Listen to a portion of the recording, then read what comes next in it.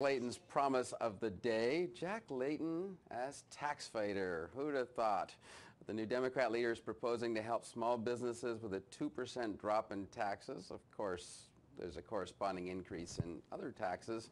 Joining me to discuss the merits of the tax plan is Catherine Swift of the Federation of Independent Business and Derek Fildebrandt of the Canadian Taxpayers Federation. Catherine Swift, do you like the corporate income tax cuts that the Prime Minister has proposed? Does Jack Layton's plan resonate at all with you? Well, we're actually really happy to see all of the parties pay probably more attention to small business concerns than they ever have in a federal election before. I think that's positive. Naturally, I'm biased, but I also think it's justified given that we're talking about half the economy here, not exactly a fringe group. But I guess you could say our reaction is mixed. We do believe that the small business rate that levied on revenues less than $500,000 could be lowered. But we also are supportive of the continuation of the larger, if you will, corporate income tax reductions. So kind of a mixed reaction on that. We do support lowering the small business rate, but not at the expense of foregoing already announced decreases in the corporate income tax rate. Mind if I push you on that a little bit more, because the Prime Minister raises your name quite regularly when he talks about support in the business community for his income tax cuts for large corporations. Yet I always sort of equate you to sort of mid-sized to smaller ones. Why do you think it's good that a tax break that will go to mostly larger corporations is a good thing for your constituency? Well, we've actually polled our members on it numerous times, and they do indeed support it, so it's not just me. But an awful lot of medium-sized firms are caught up in that, $500,000 isn't a huge amount of money, and the large corporate rate starts to click in after that threshold. So it does capture actually a lot of medium-sized businesses in the crossfire. I also, however, do believe that corporate income taxes internationally are one of the, not only one, but one important consideration when we look at attracting foreign investment, and all countries are vying to attract foreign investment. So I do believe having a competitive rate benefits everyone ultimately. And a lot of people have tried to focus on how many jobs are created and, let's get it down to how many angels are dancing on the head of a pin. But I also think it means jobs aren't lost. We also don't lose companies to other jurisdictions, and that's been more what's been happening, losing them to the Chinas, the Indias, or whatever, than actually on the plus side. So I think you have to look at both sides of that equation.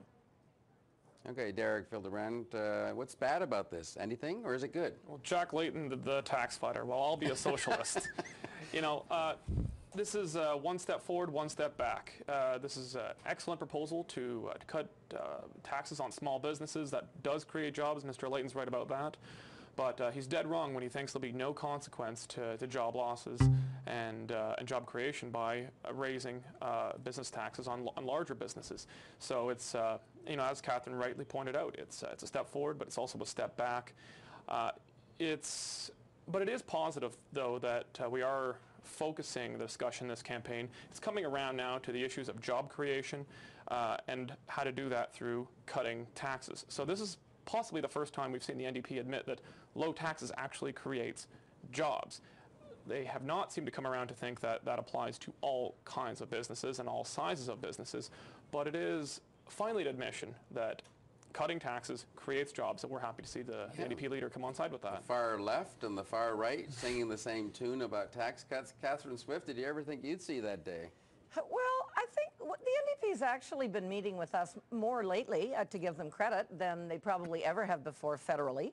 And I think it's pretty hard to argue with, really. You reduce the cost of something, you're going to encourage more of it. I mean, it's basically kind of one of those very simple laws of supply and demand. So, but again, I noticed, too, in the announcement that the leader, Jack Layton, said that he would keep the large corporate rate less than the U.S. rate. The U.S. has, I think, the highest rate in the G8 right now, and one of the highest rates in all of the OECD countries. So I'm not sure we want to use that as our comparator. The combined rate of 15% federally and 10% provincially, which yesterday's Ontario budget said it's aiming toward, despite the fact they're Liberals, that 25% combined corporate tax rate is actually about the average in the OECD right now. So I don't think we should be deluding ourselves that we're really bargain basement in terms of corporate taxes. We're not. Derek, what do you think of that? Yeah, no, Catherine's got it right on there. But the issue the Liberals are trying to point corporate taxes towards is saying we need more money so we can spend more on social programs. And at the same time, they're also saying they're going to spend that money on the deficit. So we're seeing some very conflicting messages from the Liberals saying conservatives have created a deficit from cutting business taxes, and we're also going to spend it on new social programs. But at the same time, no party right now is actually talking about why we're actually in deficit, and that's from overspending. And so we need to see lower business taxes for large and small businesses, but at the same time we need to cut corporate welfare. We need to stop handing businesses subsidies. We need to stop giving them loans that aren't going to be repaid. We need to stop giving them grants and bailouts. Mr. Layton speaking from Oshawa when he made this announcement, and he seems to be against big business, yet at the same time he seems perfectly all right with sending billions of taxpayer dollars to bail out GM. I knew you were going to get around to that sooner or later. I can't get off of that. Derek Fildebrandt of the Canadian Taxpayers Federation, Catherine Swift of the Federation of Independent Business, thank you both for joining us.